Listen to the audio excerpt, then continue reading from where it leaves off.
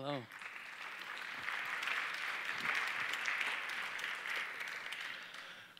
Good morning, Ann Arbor. Great. Today I would like to talk to you about clean energy. And you will see these slides. I hope you can read them well. But the idea here is that I would like to first paint a picture of today's energy landscape. And then after that, go into what is our solution here at a very small company in Ann Arbor with the vision on one day changing this landscape for the better.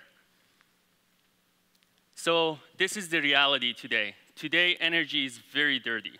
And it's not just the fact that energy accounts for more than 40% of all global carbon emissions, but also the fact that energy is the largest contributor of greenhouse emissions. After energy, it's transportation, and that's only 16%.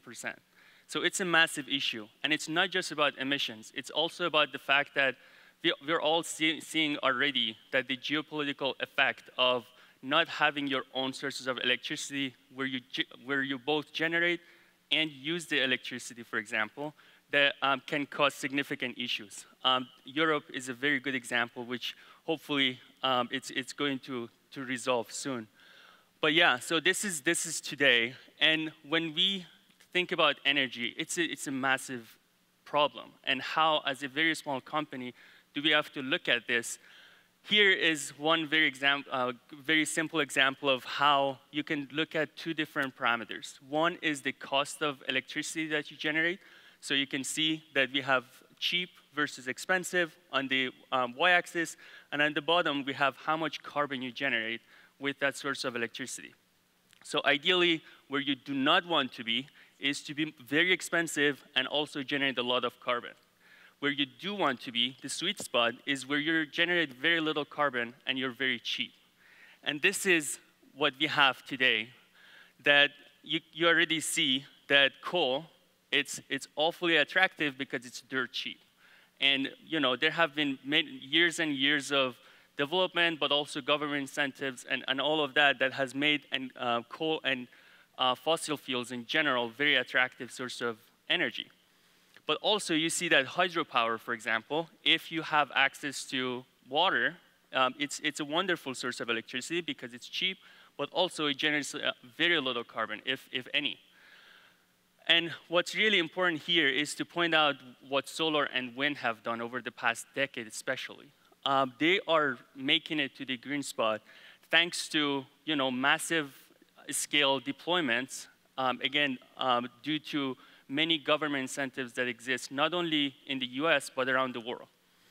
And these great strides have really enabled clean sources of electricity, such as wind and solar, to really be added to our landscape of energy today. But there's plenty more work to be done, and that's what I'm going to talk about next. Another aspect of energy is the fact that energy right now is for the rich. And by that, I mean, where you generate electricity today, it has to be centralized. The reason it has to be centralized is that it has to be a massive scale for it to make economic sense. That's why when we have power plants, they're in remote areas, and then you have to get the electricity on the grid back to big cities where they're going to be used. You never see a decentralized source of power anywhere near a city, and that's because scale really matters. And when we talk about scale, it means a lot of money to install a power plant. And that's why energy right now really is most accessible to the richest nations. In fact, when you look at Africa, for example, in sub-Saharan Africa, fewer than half of the people even have access to a power grid. So even if you generated clean source of, you found a clean source of electricity and you generate it at a power plant, you still have to get it to these people. How do you do that? And these are some of the questions that we as citizens and scientists have to really care about, because all these nations are going to have to develop for us as the world to live a better life. And this is exactly what we are trying to figure out at APT Solar Solutions, for example. So here's another chart. Here we're looking at how much the source of electricity generates energy. So you have more energy on the top, less energy on the bottom. We have how much space you occupy for your power plant. Less space versus more space. So again, the sweet spot for this case is that you take very little space and you generate a lot of electricity. So up on the left corner on your side. And then where you do not want to be is to generate very little electricity and take a lot of space. And this is what we have as our sources of electricity today. So you already see that, again, fossil fuels are exactly where you want them to be. Sadly, it makes a lot of sense to go after fossil fuels, and that's why we have.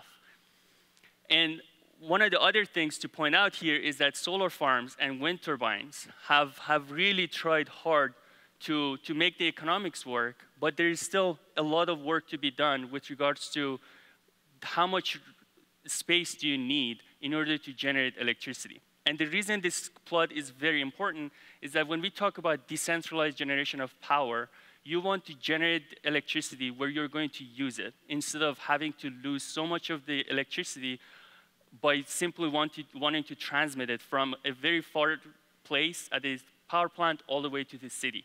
So ideally, we want to have a source of electricity where you can generate it in spot, especially in urban areas, and use it there at the same time. And so this is a very good example. Solar farms have done significant contribution to how much clean electricity is being generated today.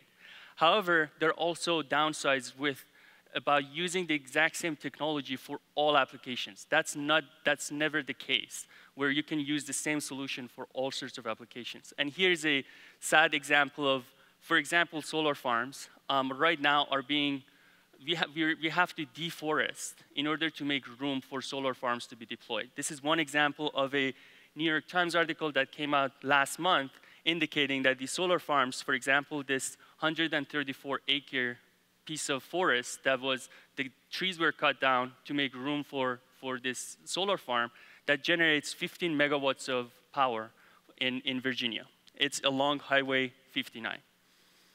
And so the way we're tackling this is that instead of having these flat solar panels, we have started looking at the exact same problem differently. And instead of having a two-dimensional flat solar panel, we've stacked these solar cells on top of each other, in fact, shrinking the size of a typical solar panel into a much smaller footprint structure that you can collect light vertically instead of horizontally, like a typical solar farm. And in other words, instead of having a solar farm, we call our technology a solar forest. And the reason for that is that we can collect light vertically along dead spaces that are not being used today. This allows us to go along highways where we don't have to purchase real estate. This can go inside the cities because we're not really bound to any specific real estate. These can generate electricity exactly where there's electricity being used. Therefore, we're both generation and distribution of electricity at the same time. And so, for example, if we were to just put our solar systems along I-94, it generates enough power to power the entire city of Ann Arbor. Looking at this exact problem differently now is our city of Ann Arbor. If we want to power the entire city with solar, we have two solutions if it was just solar. You either can cover the entire city of Ypsilanti with a solar farm, and we know how gentrification works, is when we use the wrong solution for a problem. And so that's one solution. The other solution is that we already have I-94. It's a dead space. We have so much potential along this highway to generate all of the electricity needed to power the city. And that's really how we look at this problem. And so going back to my last chart, this is the image that we're trying to realize at APT Solar Solutions, is that solar farms have done significant contribution to where we're today. For the first time, solar farms are being competitive against coal and all other fossil fuels. But there's so much more that we can do to make solar also become a type of electricity where you can not only generate it where you want to use it, but also the distribution is along the same grid. And finally, this is the takeaway message that I want to leave you all with. The fact that clean energy revolution has already begun, and we all have to contribute and play our own critical role. Thank you.